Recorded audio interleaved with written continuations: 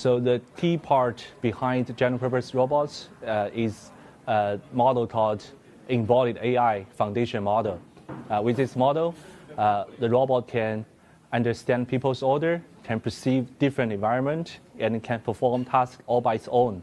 So we developed a model called Embodied AI foundation model, which is very different from the ChatGPT model developed by OpenAI. The most different part is that our model has a better spatial intelligence, so that our model can see the environment better. The second part is that the output of the model is the numerical action signals directly to control the robot. It's not only answers or videos or images generated by the model. The model itself can generate numerical action signals. With the help of this model, we can let the robot can do pretty much any tasks.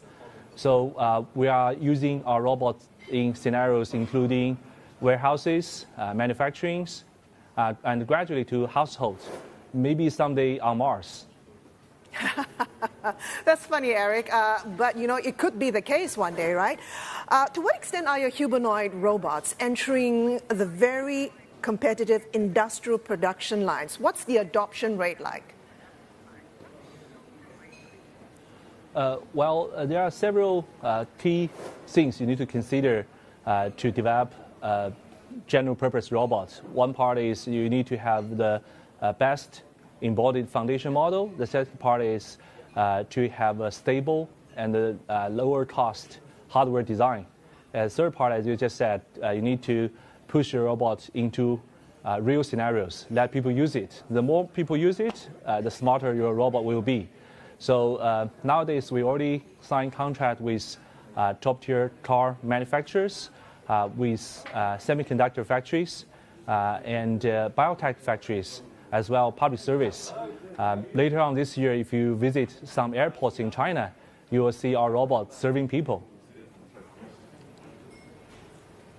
You think what you're developing, the humanoid robots, do you think you can compete with the big four that's out there? I'm talking about the ABB, the KUKA, the Fanuc, and Yaskawa. Do you think we can give them a run for the money?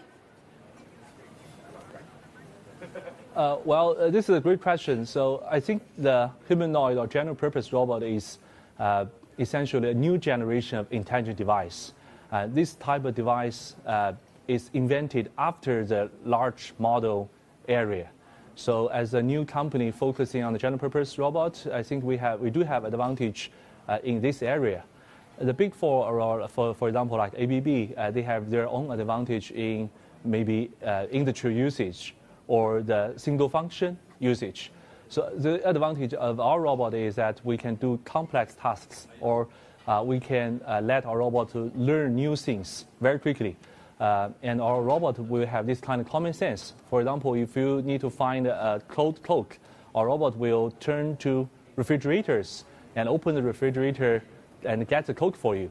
It's a different type of thing we are developing, very different from the big four companies. Eric, you just completed a Series A funding. As a startup, what are the challenges securing the kind of investor that you need to help you develop the robotics that you need? There are several things or challenges to pushing forward our product. The first one is to get the top talents all over the world. We just set up a collaboration with Peking University, one of the top universities in China. And I also got my degree from Purdue University. I'm very grateful to my PhD advisors. The key element to win in this war is to get top talents. And second part is that, as you just said, you need to get enough funding to polish your product. I think a more efficient way is to let people use it and get data back, as well as get some cash back. And this is a more effective and efficient way to keep running a company rather than just raising funds.